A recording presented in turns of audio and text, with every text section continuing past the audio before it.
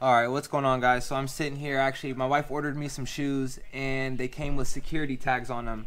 The white pair came with a security tag in the back right here, and now the black pair has a security tag right here. So I'm gonna show you guys how to take them off. I took this one off with a screwdriver and snap ring pliers and pretty much just used leverage and took it off. This pair, it's a little different because we're gonna have to take them off from the inside, so I'm not taking it off from back here. So it's gonna be a little bit tighter, so hopefully I can do it the same way. So yeah, it's pretty much just leverage.